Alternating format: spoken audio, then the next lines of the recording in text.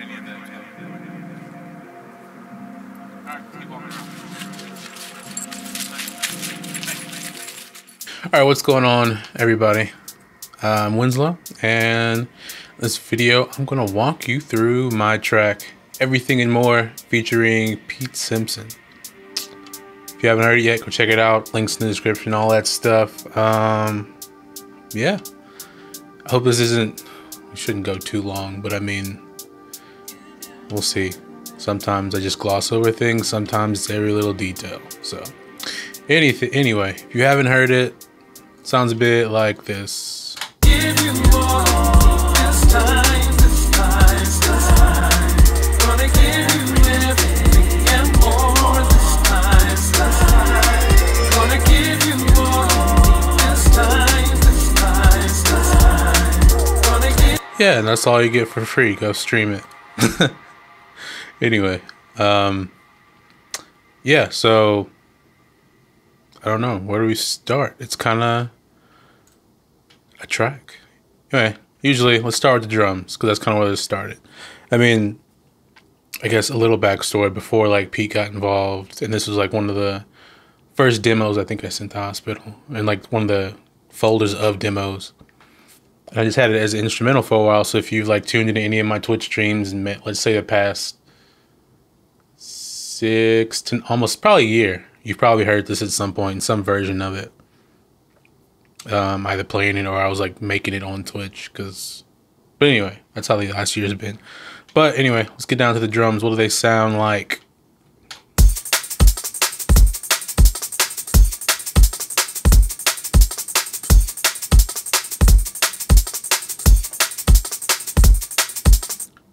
Nothing too technical, too crazy. Kick, clap. It's bounced out. Give me the whole clap sound. It's like a nice layered clap. One layer. That sound. That sound. All together. Now, at this point, I should be like, yeah, because I wanted this frequency and I wanted this sound, and I was just throwing stuff together to like get a sound I like. That's basically it. Then you just bust it all together, clap bus, and then stack a bunch of effects until you have the sound you want. I wish I could be more technical, but that's just kind of the way it is. I mean, for a more like realistic answer, it's just like you're trying to get a specific sound. Like me, I'm trying to get a specific sound. So there's things I'm looking for within each sample, and then busting them together, or grouping, whatever you want to call it, and then sticking effects to, you know, carve out the sound. So like you have an EQ, get rid of the low end, kind of tame some frequencies that are in there. Another EQ, more or less the same. I really don't know why that's there actually. A reverb to help fill out the sound a little bit. Transient master to help tighten the sound in a way. Yeah. Another EQ. I mean, it's all mixing / the sound design just to get the sound I want, because all those layers separately sound like, which isn't bad actually, but then, you know, once you have effects and stuff on them, kind of in that way kind of thins it out. And something I want to point out, just because we're like isolating sounds, in isolation it might sound weak or like, what are you doing? But within the full mix of like the break and everything, it makes more sense. So that's kind of why you hear, when you're mixing, don't solo things, because you're hearing two different contexts, and one doesn't necessarily mean it'll work in the other. Like by itself, the sound might be strong. With everything, it might be too overpowering or too much. By itself, it might be weak, but together with all the other sounds, it fits right in there, you know, the Goldilocks rule, just right. So this is kind of one of those things. And I think kind of one of my things is just, like, if I isolate any of these layers, it's going to sound but altogether it sounds decent. So anyway, breaks, percussion.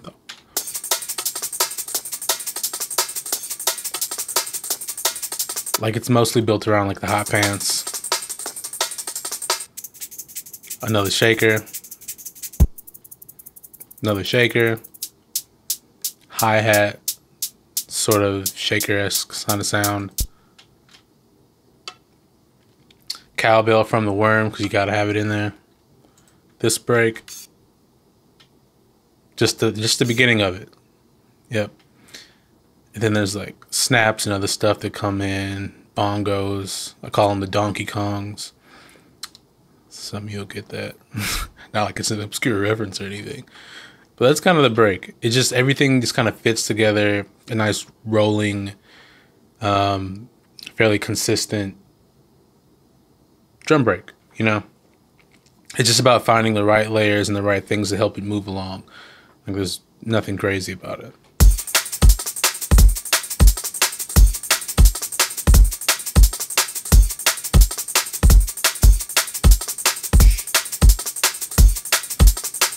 Yeah, it goes into some parallel compression just to give it a bit more oomph. Nice drum reverb and into the drum bus, which slaps it all together even more. So without any other drum bus plugins,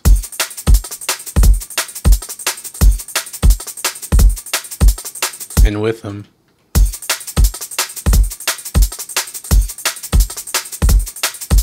it's fairly the same sound, actually. But, I mean, like anything else, there's some EQ, compression, a reverb. I've been putting reverb just straight on the drum bus instead of as a send lately. There's a lawnmower going outside. De-esser for the hi-hats. And some of the transients that are a bit pikey. Spiky, not pikey. Sorry. Anyway, and a limiter. Just shaving off a bit. And to kind of look through here, this plugin called Smexoscope is just a scope plugin to see what's really peaking, what I'm doing to the sound. More often than not, I'm just trying to tame peaks in a way that doesn't affect the final output of the master. And drums are one of the things this happens with. I mean, they're the most spiky kind of sound, if you want to use that adjective.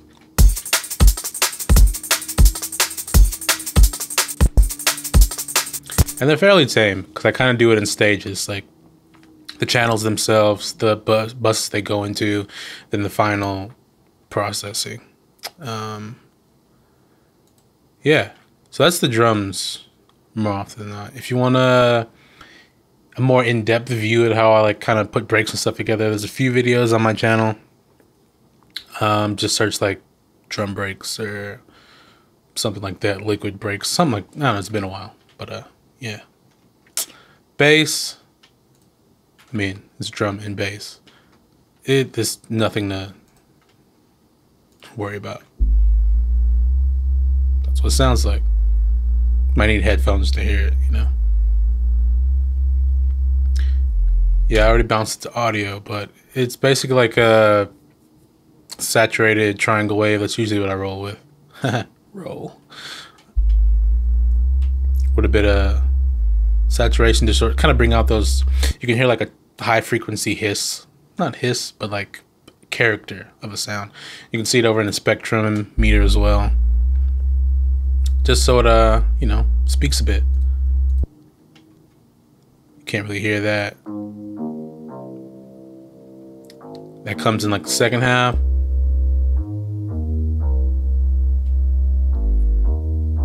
Bit more character. These are all simple, like saw wave, triangle wave, just a little bit of distortion.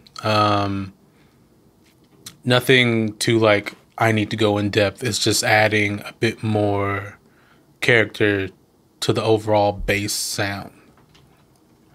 There's this. Yeah, it adds a bit more.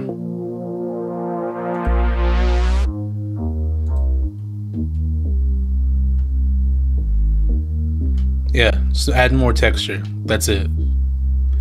because again, this track is more about like the whole picture instead of one kind of thing, and you know, the vocals and everything. So it's didn't. I mean, I wrote it in the beginning as just an instrumental, and the vocals came later, and that's where mixing comes. It's like, yeah, you know what I mean, right? That's basically bass. So what we got: drums and bass.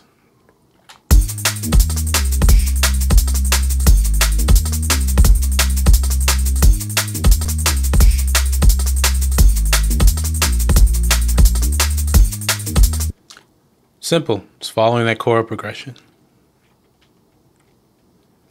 As usual, I mean, I'm walking through this. I'm kind of trying to go somewhat detailed, but not too like in the weeds. If you have questions and stuff, feel free to hit me up either in the comments or DM on whatever platform. You know, easy to get in contact with. Always up for answering questions. I ask a lot of questions too. Anyway, let's go to like the main sample, which is what this is built around. So without any effects.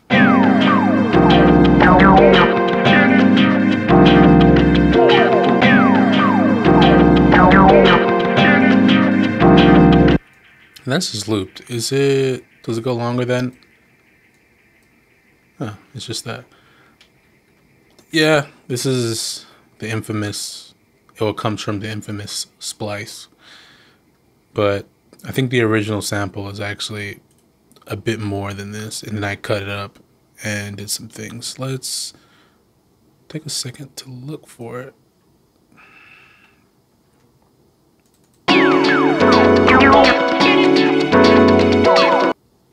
Yep, so I just pitched it down.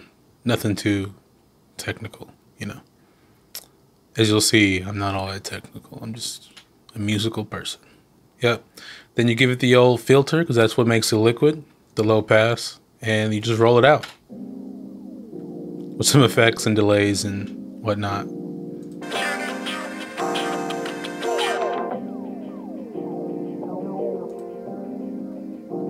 There's like a string part that comes in every now and then, I kind of feel.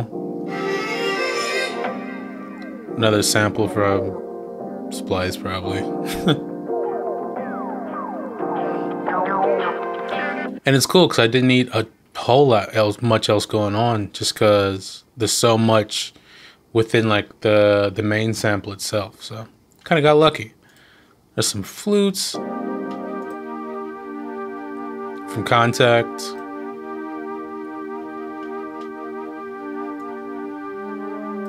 That I wrote in the chord progression for that. What else is going on?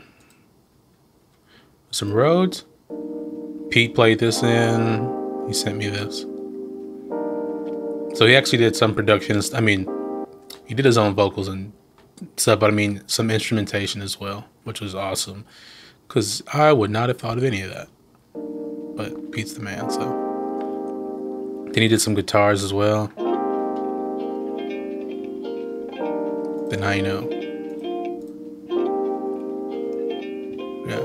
Did a few other things that I end up not using, like some synth lines and stuff, but yeah. We have like a pad bus. I just call them all the same. They're just like background atmosphere stuff.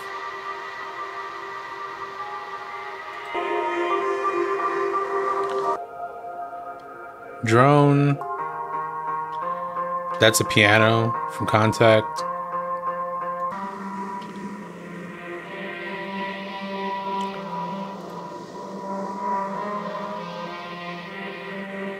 Like I mean, yeah, just me throwing stuff at the wall. One of Pete's samples.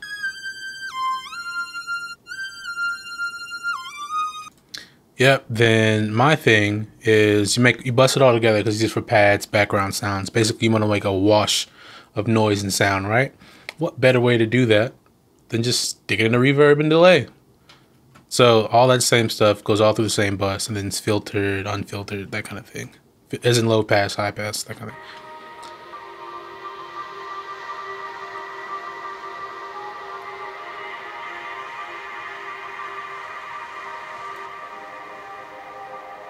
And that's, yeah. I mean, it's just a bed of sound behind like the main sample, the vocals, and everything else. It pads the sound. Yeah.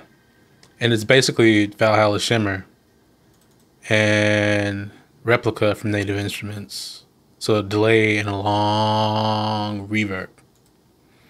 That's it. With some EQ and low pass filtering every now and then, and delays and panning and all this stuff just to make it what I said, a pad. Yeah, there you go. You're understanding. You're starting to get, it's just like kind of little things here and there that add a bit of character or nuance, or whatever you call it, to the sound to help provide a bed of sound. I just keep saying the same thing over and over, so let me just shut up. Other than explaining with what I'm doing. Yeah. So I mean, altogether, it just works. Oh yeah, that the main sample like gates at the next half.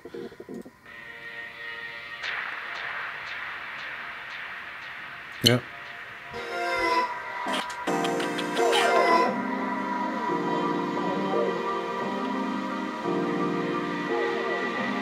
Then you got the bass.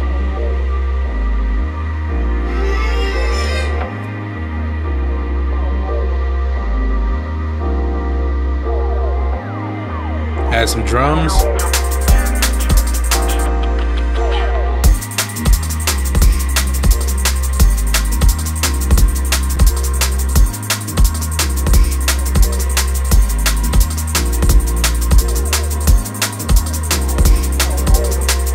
And that is basically the instrumental.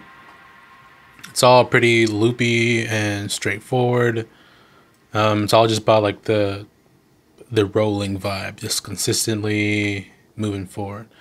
The breakdown is not much else so the breakdown is not much else going, but it's just like a little color change kind of for colors and like mood almost. Just kind of like the melancholy comes back with kind of like the flutes and the keys that Pete added and everything.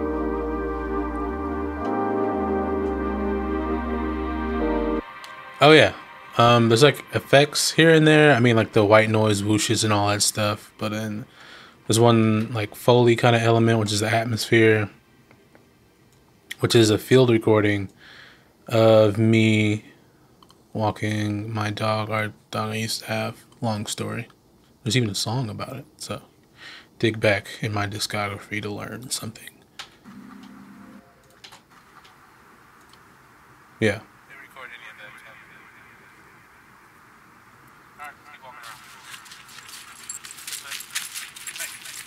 Yep. Just like sat the field recorder like on like a tree stump and then just walked around the field. And that just kind of provides like a bit of a scene to the song, I guess. Like I don't want to say cinematic, but just like it kind of puts you in an environment almost, kind of something like that. Words, right? It like if I started the tune without that, there wouldn't be a whole lot of interest to the intro, right? But once you have that, you're like, oh, there's someone's walking around. If you're wearing headphones, it kind of feels like you're in the scene, almost like binaural like. And then, you know, there's all the textures of the leaves and the wind and all that. It makes you want to hear what comes up next, I think. And that sound, it's in the intro, the outro, and the breakdown. You know? So yeah, then the last part is all the vocals, which is this yellow bit right here. All of this. Yeah, well, not that. So let's minimize the rest of the things. And I'm not going to go keep saying I'm not going to go too deep, but. So we got Pete's vocals, which are down here. All his loads of harmonies and layers and everything. You got mine up here. which let's not talk about mine because I mean, it's about Pete. And I just happen to fill in the blank a little bit. I'm just a pail of emotions that's steady overflowing. Lost in the moment, verse. I'm open, you see my heart swollen. And you know this, you see it every day. Long distance over the phone. Give you more And Pete's part. times this time. Gonna give you everything and more this time. So I'm not gonna go too much on how I process the vocals. It looks like a ton, but if you look over here, like the mixer channel, but it's really okay. It is, but it's not. It's kind of like iterations of, especially with EQ and stuff. But there's a video on my channel a while back about how I process vocals, and that's more of a concise, like, deep dive in how I do it, I guess. And I normally follow like the same thing. So yeah. All right, so let's just go with Pete's first because he's the professional, and he literally just delivered all this stuff basically perfect, like processed and everything, and I didn't have to do much.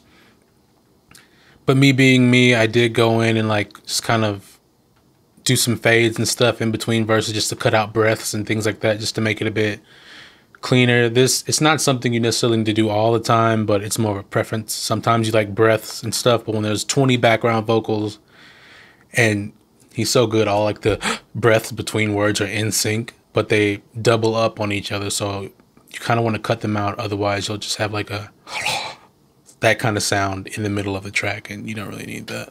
Give you all you need this time. Gonna give you everything and more this time. Gonna give you all you need this time. Yeah, individually they're not processed, other than they're just panned around just to get like the real effect of a choir, and then there's natural chorusing of his voice because of no one other than like, I don't know, like the really good I don't know what I'm saying this, but like you sing or say something different subtly every time, no matter how much you like rehearse, practice it. So there's always going to be, once you start layering takes and stuff, you have like a natural discrepancies between each take that make a bit of chorusing, phasing, and then when you start panning it, you really get like a nice full choir sound. It's not like the same exact take that just kind of doubles and gets louder. It's just like it fills up like a spectrum. Give you all you need this time. Gonna give you everything and more. Yep, that's really it. There are some dips here and there. You can see like automation lines going on. That's more just for volume and mixing. Automation is key when mixing anything, basically, especially this.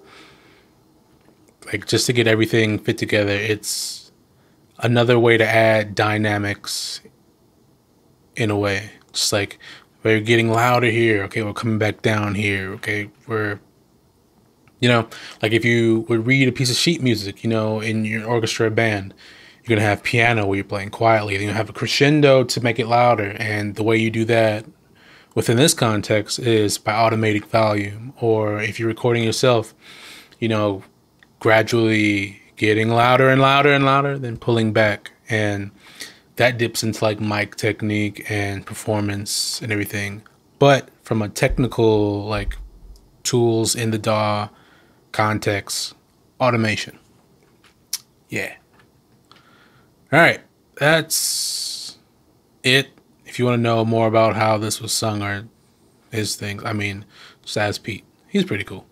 Like, you can talk to him. He'll reply to your message. Maybe you won't. I don't know. Busy guy.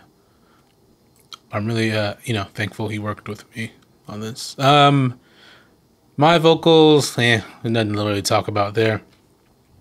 I did record them in a separate project, and I like dumped all the tracks over here. So I did a bunch of takes, and then you comp them all together, the bits that you like from each take. I try to do it. Sometimes I try to do it all in one go, just because I feel like the performance aspect of it is a bit more consistent, and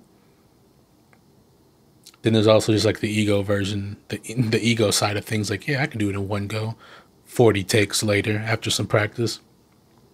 But I still comped together some bits that I felt worked better, or maybe I said a certain phrase better than the last time. And then there's just editing to make sure it sounds all consistent. And then what you have left is this main vocal, which is all together as one. I'm just a pail of emotions that's steady overflowing. Lost in the moment, I'm open, you see my heart swollen. Yep, I think that's all processed. Yeah, I think I bounced it and then just did a little bit more on it. But compression, EQ, that's mostly with vocals. A bit of saturation, add some character.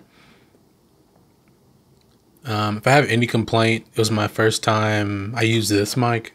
It was my first time doing like vocals in this mic, so I should have practiced ahead of time. Because my whole whiny process of being a vocalist, like, this doesn't sound right. And all it is me being insecure about my voice. But hey, that's life. Yeah, and then all these little bits down here are just like doubles and stuff from other takes. Swollen, and you know this. So, you know, the left, right, to accentuate certain phrases, that kind of thing. And that's it.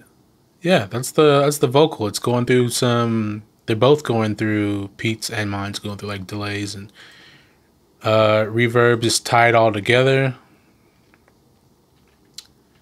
And yeah, Swollen, and You make me feel gonna give have a little duet moment right there. But yeah, that is the track. I don't know what else to go to. you make me feel gonna give you more this time, gonna give you everything and more this time. Yeah, I mean, you can see some stuff on my master channel. I didn't master this. Shout out Dan Newtone for hooking me up. I mean, it's his job, but thank you anyway. You know what I mean? Yeah. There's a little limiter just because it's quiet without it when I'm working on it. But it's not doing anything but basically raising the volume. There's an EQ, which is cleaning up like the side channel, just so I don't have any like stereo bass, unnecessarily things going on in the really low area. But yeah, that's it. So this is everything and more, and hopefully I went through everything in here. And if you want to know more, just message me or comments, anything like that. If you have any questions, yeah, that's it. Later.